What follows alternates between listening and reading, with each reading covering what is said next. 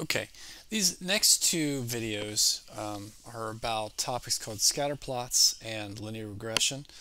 And I have all of these in a great deal more depth with videos showing all of the calculator tools that you'll need to do this. So I'm going to just run through this really quickly here, and I would link for you those more thorough videos that I have. So the first idea is that of a scatterplot. And what we're looking for in a scatterplot is I want to understand the relationship between two variables.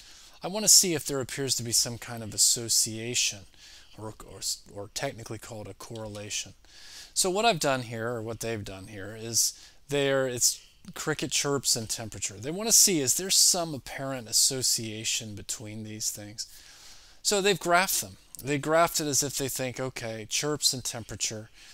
And what they have created, if I can find my pen, what they've created is something with all of these dots.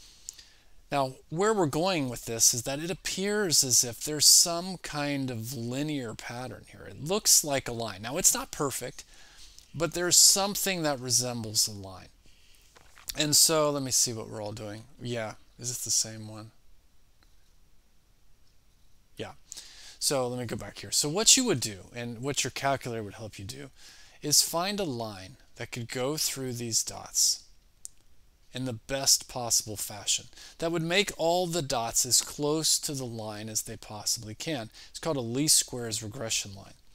Now, in the next video, we're going to see technology is going to do that for us. But what we've got so far is that we graphed these two in relationship to each other. I've got chirps and temperatures for all of these different data points. And I've made this thing called a scatter plot. And when I look at this, it looks like there's some kind of relationship here, some kind of association.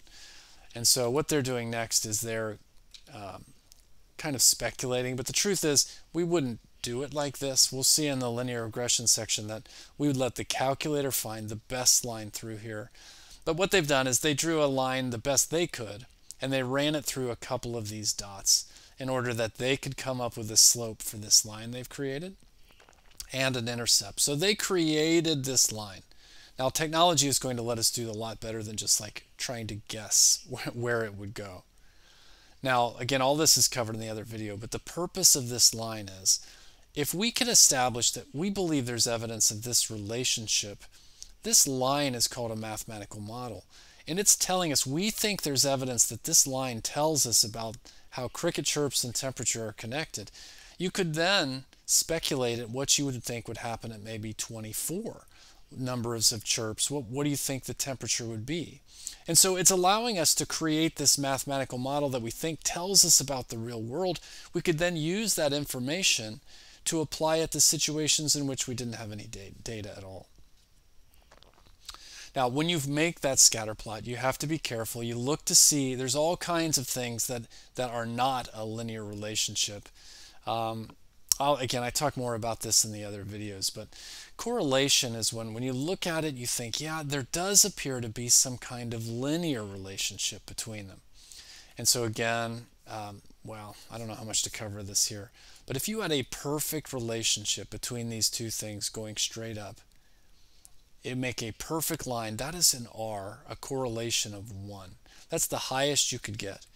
You could also have a group of dots going down like this. If it was a perfect line going down, it has a correlation of -1. So this idea of correlation just quantifies how good of a line is being made here. So 0 means there's no line at all.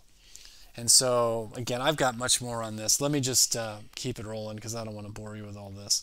We can find the value of a correlation by turning on a center. We're going to use something called linreg a plus bx on our calculator. But before we do, you've got to turn on a diagnostic function. And again, this is all in my other video. It's in the, where is it? Catalog button on your calculator. But so turn this on. When you run this calculation, which you'll see in the other video, you get the value of R that can tell you how good of a linear relationship, how good of a line does there appear to be between the two variables. Now again, that's super fast, but again, I've got this covered in a very, very thorough video that'll tell you a lot more about it. So hopefully that'll get you started on scatter plots, and then I'll talk a little bit more about a quick overview of linear regression in the next one.